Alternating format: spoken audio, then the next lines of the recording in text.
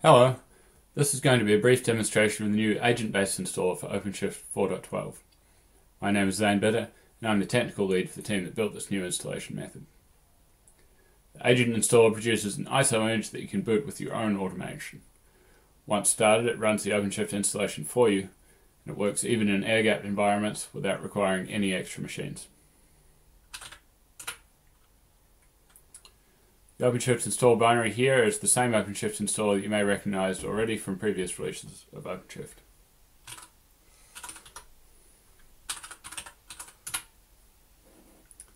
The Agents Hub command is new in OpenShift 4.12.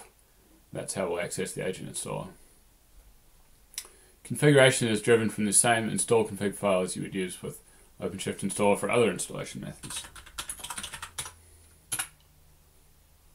So this contains the definition for our cluster, with all the information like the name, the number of workers, the number of control plane nodes. In this case we're using a compact cluster, 3 control planes, no workers. And also the platform definition, so the API VIPs. In the agent-based install method there's an additional configuration file, the agent config. This contains the IP address of the host where all the agents will check in, and also host-specific config, including root device hints to select the disk to install to, and network configuration. Network configuration is in nm state format, so we can support any network configuration that is available in nm state, and the separate configuration for each host. So you can use it for static IPs as well as VLANs, bonds, and that kind of thing.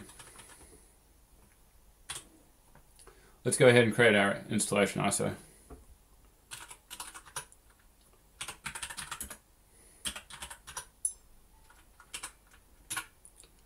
Agent create image will create the image.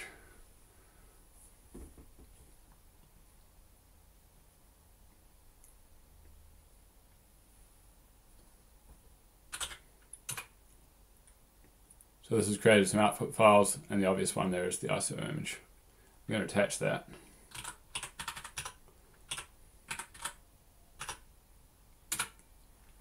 So this is really the point where your own automation can take over.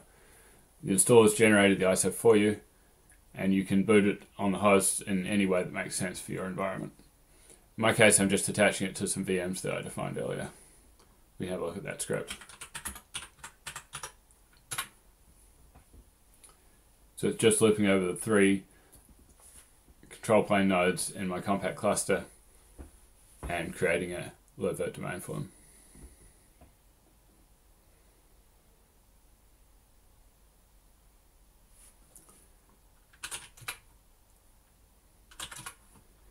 The other thing we have here is the auth directory. This contains the kubectl file that you use for interacting with the cluster once it's created, and also the password for the OpenShift console. Now the installation is running itself, but we can monitor it from the command line.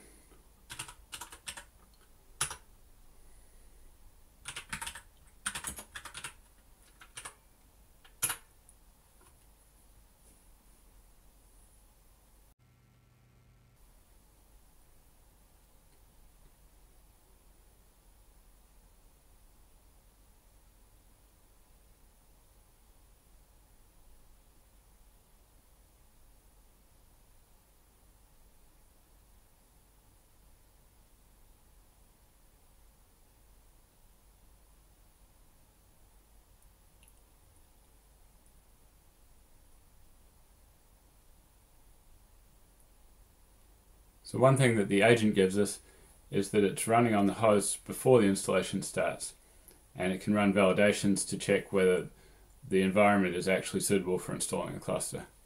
So if there's any problems with the setup, you can find out about them early and often even fix them in real time without starting the installation again.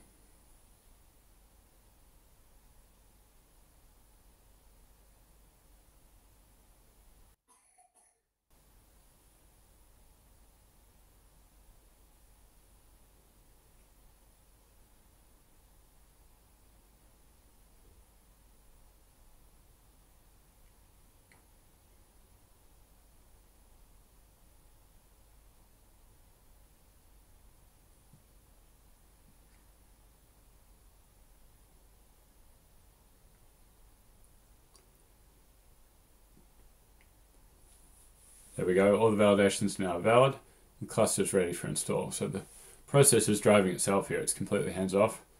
Once the ISO is booted, if the validations pass, it will drive itself through to conclusion. And that's the conclusion of our demo. See the installation finished, you can try it out for yourself with OpenShift 4.12.